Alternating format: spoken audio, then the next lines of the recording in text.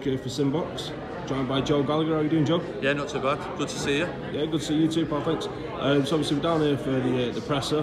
We've got Taylor on the card, Bout's on the card, and of course Anthony Crolla. Yeah. One last roll of the dice. Yeah, it's emotional when you start sitting back and reflecting on everything that he's done over the period of time in his career. So yeah, it will do. I said to him in the gym the other week, I said, do you know when Rocky had that one more last dance with Mr. T? Should we have a bit of a public workout like that? Have a bit of a fun fair, balloons, models, all that type of stuff, and he wasn't having none of it. So yeah, like you say, he's done very well in his career. I've known Anthony for 20 years, been with me over 10 years, and we've had a real roller coaster, and everyone keeps saying what was your best highlight. There's too many to name one.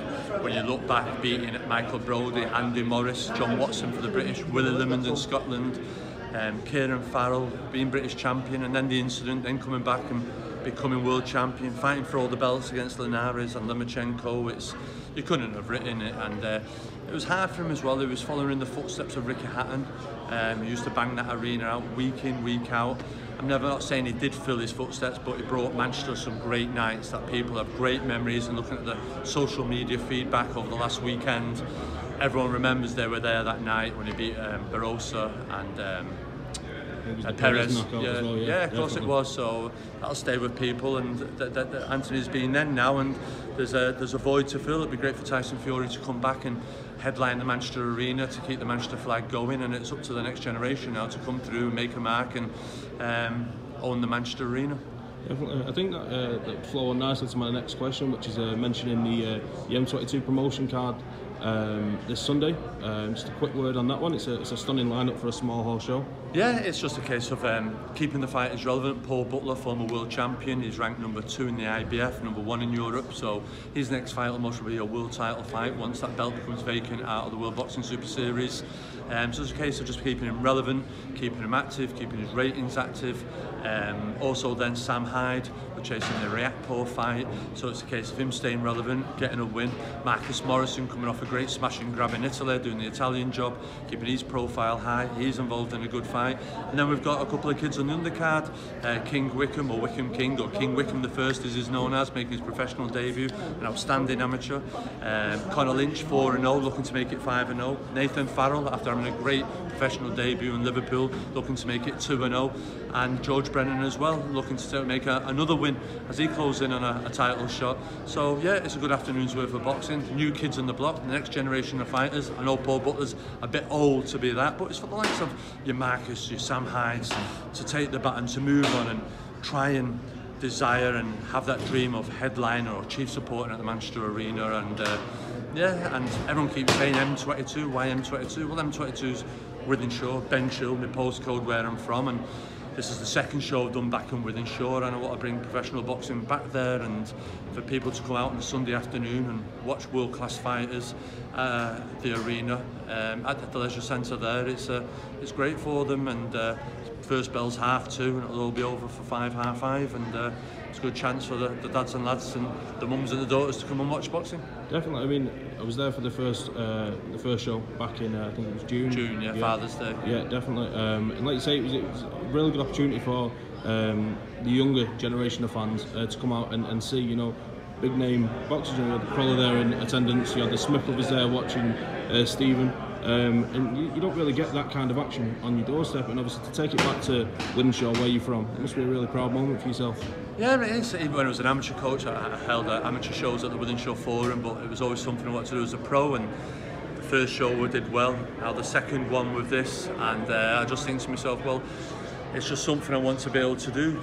Like everyone's goal and dream, you set goals, the thing is, I'd love to promote a show at the Manchester Arena. That's something that's motivating me. Will I do, will I not, I don't know, but you can't stand still in life, and I want to keep doing things to keep me motivated and go focused. And if I can help kids in their careers, Wickham is for professional debut, and keep Sam, Marcus and Paul relevant, then I will do. And for the Wythenshawe, which is a huge council estate, there's lots of good people up there. They've had great success over the years, and it's great for them to come out and be able to watch this, and it's very accessible just off the M56 as well at the airport, so it's good, and it's affordable as well. Definitely. Now, I spoke to Kieran last night, funny enough, about the card, and he mentioned himself how, you know, you guys are going to dream big, and, you know, maybe one day, you know, you can move from like the leisure centres to in somewhere like the arena. Yeah, exactly. I had a chat with Kieran earlier on in the year, and listen, Kieran's doing fantastically well. He puts so many hours. He lives, breathes it, understands it, and he's adapted well to life outside of the ring. And at the time of Crolla, we didn't see eye to eye. I'm just doing my job for Crolla, but he's a young kid, he's ambitious, he's doing the best that he can. He's just usually married, and he needs to break a little thing. He's got lots of kids, and if we can work together and bring the big shows to Bolton and to Manchester, then that's what we do. I think we work well, and he's invaluable to me and the setup of M22 Promotions as well.